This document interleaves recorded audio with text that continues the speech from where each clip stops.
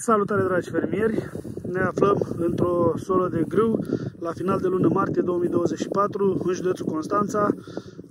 După cum puteți observa, s-a efectuat lucrarea de fertilizat în urmă cu 2 zile pentru că au fost ceva ploi și îngrășământul a putut fi solubilizat și dus în soluția solului pentru a fi accesibil plantelor.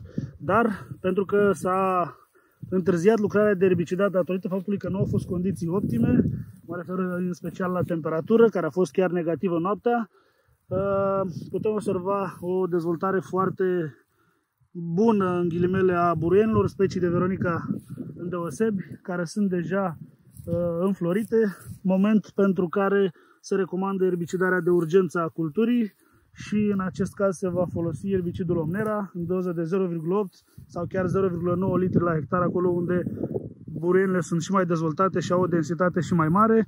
Dacă aveți aceeași situație, vă recomand cu încredere erbicidul Omnera pentru a avea un control eficient al acestor buruieni, de ce nu chiar și turiță, volbură sau alte buruieni mai dificil de controlat. Nu mai așteptați, deja se anunță temperaturi foarte bune ziua, 15-16 grade, seara nu vor scădea sub 5-6 grade din ce se observă pe prognoza meteo. Prin urmare, sunt condiții foarte bune pentru aplicarea erbicidelor și vă recomand cu încredere erbicidul Omnera ca să faceți o treabă bună. Vă urez mult succes și un an cu recolte cât mai bogate!